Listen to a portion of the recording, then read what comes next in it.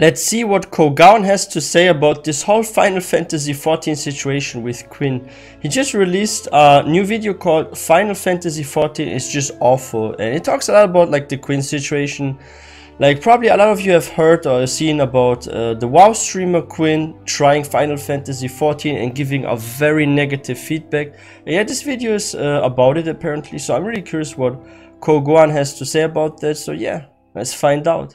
Guys, I am ashamed of the 14 community right now. A wholesome and fun streamer came from WoW to try 14 out for the first time. He gave it a good shot, and at the end of the day, he just didn't like the game. I read that too. And that's fair, that's his opinion. He can say whatever he wants, and you know what? He gave it a good shot, and that's all that matters. And even after giving his opinion, people are still shitting on him. Yeah, I enjoy WoW story more than Final Fantasy story by a mile. Okay, that's perfectly fine to say. That's his opinion. What can you do about it? He's just not into stories, I guess. We need to be more open-minded about new players and their opinions about the story, because you know what? Maybe 14 story isn't everyone's cup of tea, and I feel that. I'm gonna boast. I'm boasting. Wait, hold up. Yeah, but that is actually true about like not everyone likes everything.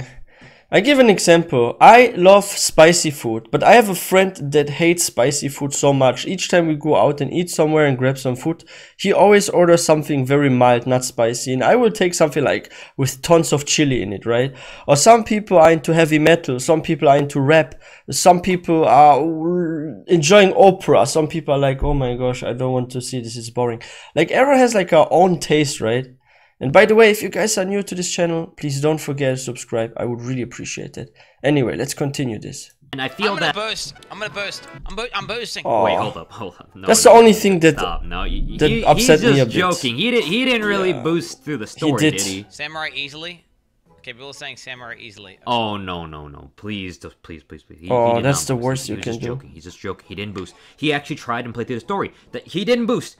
Please tell me he did. Wait, I'm gonna buy. Wait, what the fuck? I'm gonna buy skipping story. Oh no, Quin! Please tell me you did not actually do this. You're making this a little bit hard for me to defend you right now. Yeah, I enjoy WoW story more than Final Fantasy story by a mile. Okay, you know what? He probably got far enough in the story to justify a boost, right? How far did he get? He simply fishes them up in a safe zone, right? Oh no. Wait. Let's go back there. What level was he?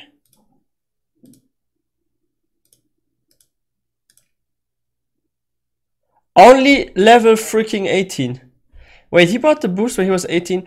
Like, I haven't seen this part when he bought the boost. I just saw his stream when he was already boosted.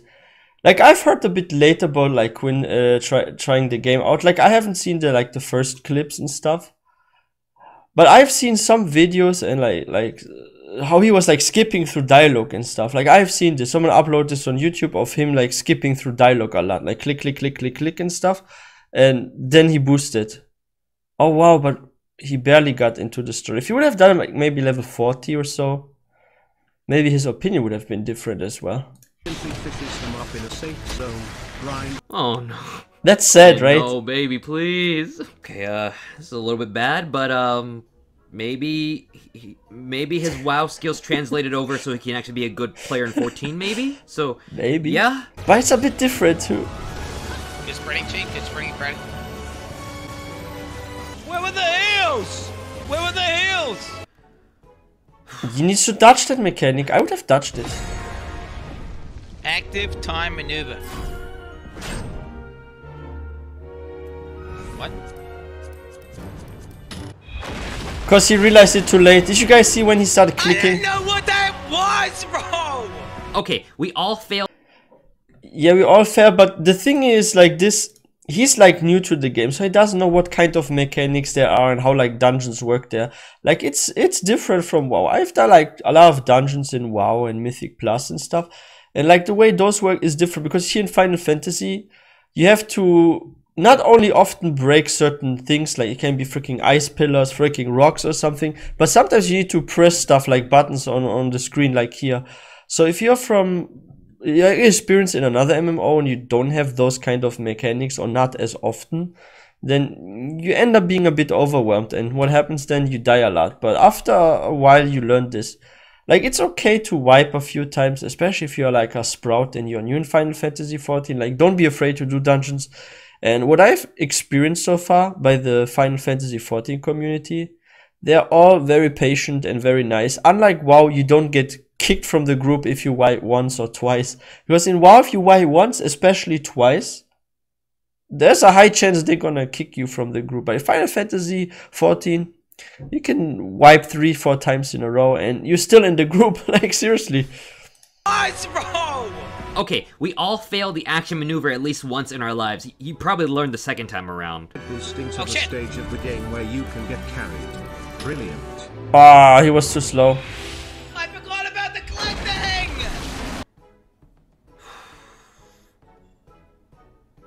You need the telegraphs, blah blah blah. Well, now I can get Dodge lining skills, get it. I actually have a hint why he doesn't like Final Fantasy 14. Okay, dude, this is way too much. I should. Okay, that's just my opinion about Quin not liking Final Fantasy 14, like why he doesn't like it. I actually think this happened not because of the gameplay itself, but because of those dungeons that he wiped and died. Maybe he was like a bit frustrated and he was like angry at stuff. And you can see here he didn't adjust his UI. Like, why is that on top? Like, I would always, like, that's just my opinion. I would always move those either to this corner here near the map, like very, very high here. Or I would put this at the bottom. Usually I do this here, this corner, like those thingies, right? But I've seen some people also put this here on top or like next to the map, but you don't have this here in the middle. And yeah, maybe because he wiped often and he died in dungeons, so he got like super frustrated. And then Quintus was like, oh, okay, this game is shit. Why? Because I can't beat it. Like, I know some people, they get like frustrated if they keep losing, and from his like experience with like WoW and other games, he was like really good at them. So if he maybe starts like a new game and he's performing not as good, maybe he sees this as, oh, the game is not good. But maybe I'm wrong. It's just something I think that also contributed to that, and the fact that he maybe doesn't like story. Shouldn't need a guide on how telegraphs works. A telegraph should be a telegraph. So there's like two I want to things say probably. this in the nicest way, but Quinn, I think you just have a reading problem. I think the thing that's good about this game, I guess, is the story, right? And the fact is, I fucking hate the story, boys. The story sucks dick. You have to read it, bro. Some is spoken out too. I think the biggest thing to take away from all of this is that it's There are usually voice about the dialogues journey too, to though. get to the end game. You can literally take me or anybody who's playing 14 and force them to play WoW, and they won't enjoy the journey. In fact, boosting them to endgame probably won't help boosting is not anything the at all. answer. It's kind of like if you took a book and then you open it up and you just skip right to the ending, and you don't even read the ending. You just skip to the end, just be like, I'm at the end now. This sucks. Real quick, sorry about that. Sure. I just totally remember that Quinn doesn't even know what a book is probably. So Quinn, I'm sorry about that. I'll think of a better example next time for you. You have to read it, bro. You have to read. Because you don't have that initial, like, want to play the game, it's gonna... But one thing confused me about Quin, that he doesn't like to read, isn't like he played WoW and stuff before, right? And in WoW you have to read even more than Final Fantasy 14, because the thing about WoW versus Final Fantasy 14, like in FFXIV, you actually have parts of the quest, and this is actually a bit confusing at the beginning, that you have to read, and another part is with voice dialogue, so the characters are speaking, you don't need to read. And I felt like in later expansions there are more voice dialogue, so reading becomes actually less and less. But I don't see a problem how the reading is difficult, because it's almost like Twitter posts in Final Fantasy 14, because you get those like short messages, right? You get like 1-2 sentence, click, 1-2 sentence. It's not like you get this huge text like in WoW, like a freaking book page. You get like 1-2 sentences, you click like 4-5 times and it's over. But yeah, I think it's easy to digest actually the text, because it comes in short, like smaller pieces, right? Want to play the game, it's gonna already ruin your experience ahead of time. Quinn from the start should have quit a long time ago instead of forcing himself to keep playing the game, and thus leading to these awkward clips of him hating on the game. Yeah. I used the jump! He was- I used the jump! Once again, I want to say that Quinn is obviously entitled to his own opinion, but you know, he was just too leads to close to very this thingy. not fair opinions. I when would you have really not played died through there. most of the game, and when you say that you don't like the story because you have to read, that makes it... I don't get. Yeah, you leave me speechless. I don't even know what to say, honestly. One last thing I'll say about all this is the fact that Quinn, you say a lot of stuff in this game is kind of immersion breaking. You don't really like some things in this game. You made a comment about one thing in this game that you should probably never make a comment about. The thing about this game is how good the female model characters look, but otherwise I can't get the aesthetic, dude. The fact that these guys can be like maybe I'm a role player. Certain elements of immersion being broken. Never. Is she hating on make fun Lalafels? of the Lalafels. I'm a Lalafell main, come on! Just don't. I'm Those actually really a players Lalafell are probably main. the most scariest players in the world. Trust me, I know from experience. Haha, yeah, we rock. We Lalafels rock. Seriously. Ah, yo. That's sad. That's sad though that he like boosted and stuff. Like, if I would have known this and I could have somehow reached out to Quin or something, I'd be like, hey, do this and that. Like, did people give him enough advice and stuff? Like, I think he just rushed into the game and I think this happened. So his viewer said, oh, Final Fantasy XIV hype, you should try this game.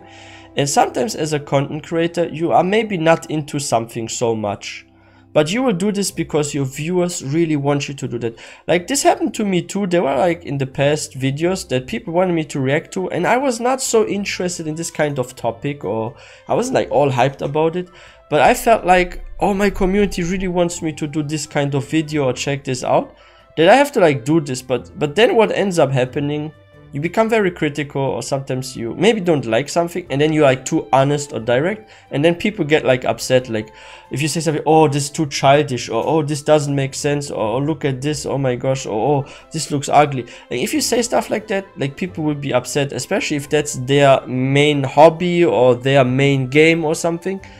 So you have to be a bit sensitive or careful with that, and sometimes it's better to not play a certain game or to react to a certain video or something if you already know that you're not into that or that you will be.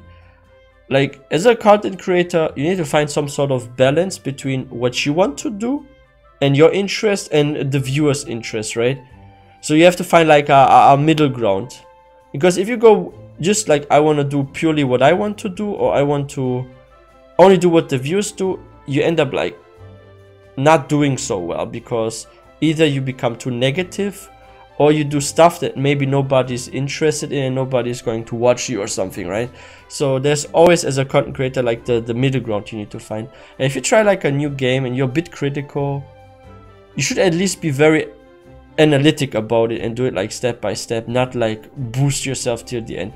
Like if Quin would have like leveled normally and done this slow, and he would have then given some, let's say, negative feedback about certain elements about the game, like, oh, dungeons are too complicated, or the indicators for boss mechanics are not visible enough or something, because he missed some mechanics. Maybe he didn't see what was happening on the ground, or that he had to get some distance from this one boss, right?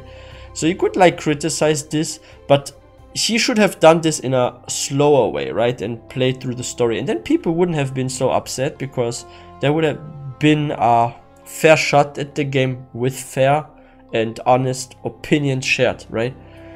But yeah, this was really, really interesting, and too bad that he boosted. I'm pretty sure the boosting plus the failing in the dungeons are the main reasons why he hated on the game.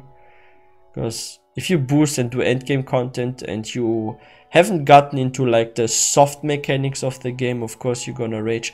Like when I was doing the first dungeons, I remember first there was this indicator. If you're in front of a certain mob or boss, there's an attack that goes to the front. It takes 5-6 seconds to happen, and you need to walk out of this orange thingy on the ground, right? Then you have like a boss that makes a circle around him, also an AoE, but this time also behind him. Then you need to walk out. Then you have another boss in a dungeon where you have to break a freaking thingy, and if you don't do this, like the boss will get some immunity or something, right? Like there are mechanics that you learn slowly by doing first level 14, level 16, level 20, level 30 plus dungeons, and by the end game you have seen all sorts of mechanics and it's easy to avoid them. But if you just boost from level 18 like he did there, you end up with like those complex dungeon mechanics that you didn't even see the soft or smaller version of in previous quests or dungeons, right? So that's why his experience was for the most part negative, because he just rushed through till the end without any experience. and then the performance that he did wasn't the one he expected, because he wanted to have just one wipe or maybe finish it the first round, and because he couldn't reach this high standard that he had as expectation for himself, he was like probably really upset about it, and this really contributed to his negative feedback, I would say. But yeah guys, that's it for today's video. If you haven't subscribed already, I would really appreciate if you subscribe, because we are getting really close to 60,000 subscribers. This is insane. And yeah, I would also appreciate if you like this video. This will help out with the YouTube algorithms, and I wish everyone a wonderful day. Please stay all safe and healthy, and I will see you guys next time.